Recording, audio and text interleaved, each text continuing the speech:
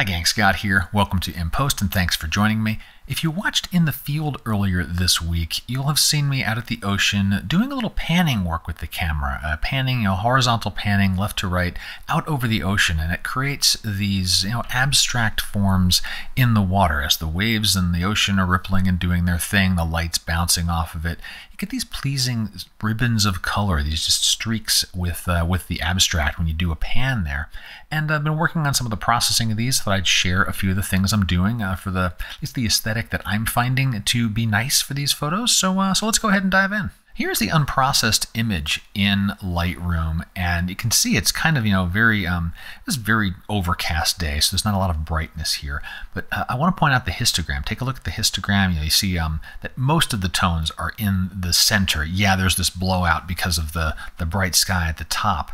But what I want to point out is if I were to go into Basic and just hit the auto button, I get this very dark, moody, by my tastes, unattractive abstract. The auto button just wasn't working for this. Notice the histogram. It tried to stretch that whole histogram back out, push things to the left, bring things back into the region and the realm of visible tones. And that's what auto does. It just doesn't work for this photo. So instead, my basics were, besides a crop, as you can see there, were pretty simple. I did use the Adobe landscape profile, but I pushed exposure up, contrast some to get some separation, and a little reduction in the shadows. But the histogram, it's still pretty much in the center, low midtones to upper midtones, and that's about it. There's no pure black, pure white.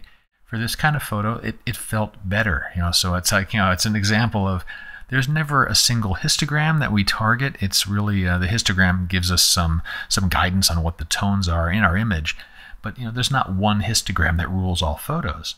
Next thing I'm done is a curve. Let me click the curve snapshot here, and this is brightening up the scene tremendously, right? It's a pretty aggressive curve adjustment as far as curves go, taking the upper midtones and just pushing them up. I think that's a more inviting kind of feel for this image, lighter, airier. It plays well with the abstract. I really like what it's doing with what was, some curls of waves and whitewash in the ocean down here in the lower part of the frame. So that's the next thing I've been doing to make these abstracts a little more open. Then we have HSL. You'll see a little shift in the oranges, right? Just making those oranges a little more saturated, taking a little bit of the yellows toward orange, if I recall correctly. Yeah, we're taking things actually closer to the red tones, really increasing the ruddiness of the scene there. And this is playing up a warm, cool color palette, right? That's a classic. There's a reason it works. Your color wheel, you know why. So that was a little bit of a tweak there. And then slight bits of saturation increase. So a little more oranges, a little more blues. Again, warm, cool, right? Playing that up. The fourth thing I've done is shadow clarity is what I called this. And this is a subtle one. Watch the dark parts of the ocean. Here we go. After. Before. After. Really subtle, kind of in the center. How is that happening? That is with masks. If I open up our masking area, we have a luminance range mask. This is just pick one of the dark spots there. If I hover there, you can see what Lightroom chose. Very tight on the deep shadows, a little bit of a feather out, and then an increase in clarity, just giving the shadows a little more of a pop. There isn't a pure black point in this photo, but I do want to have some level of contrast because it gives the scene a little more of that 3D feel. There is light and there is shadow, and there are differences in those two things here. So that was kind of the most subtle one. And then our last is texture, another subtle one, I suppose. You go back into basics and I pop the texture slider up a little bit to give more definition to these fingers here.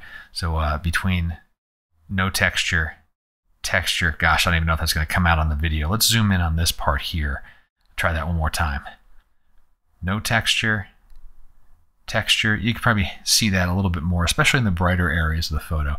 But again, to give that balance between this is a soft photo, intentionally, right? It's an abstract. It's not going to be crisp, but there is difference in definition between what these different streaks, these different ribbons of water are doing before and after. So, working that push and pull between soft, bright, almost like a glow, but also needing to have a little definition in there. So that's been the sum total of things. If we got to look at that from top to bottom here, from let's start with the basics to the final. Opening it up, trying to maintain that contrast, and from here, really, I'll end up doing some more cropping, because what's most interesting to me about the photo is the ocean part of it. If you watched in the field, I had some field challenges with being able to get just ocean in these scenes because of the way that the waves were behaving. I couldn't just tilt the camera down and shoot just the ocean, because I was getting way too much of the whitewash. So this might have been a good technique to use at like a lake on a windy day, where there's a little more of a breeze, adding some chop to the water, then you've got some sunlight reflecting off of it. Do your panning, and it can be all about the water. So mental note, I need to go find myself a lake and do this again. But I hope you found the video interesting. Gives you some ideas for your processing on whatever types of photos you're working on. And until next time, my name's Scott Davenport. Have fun.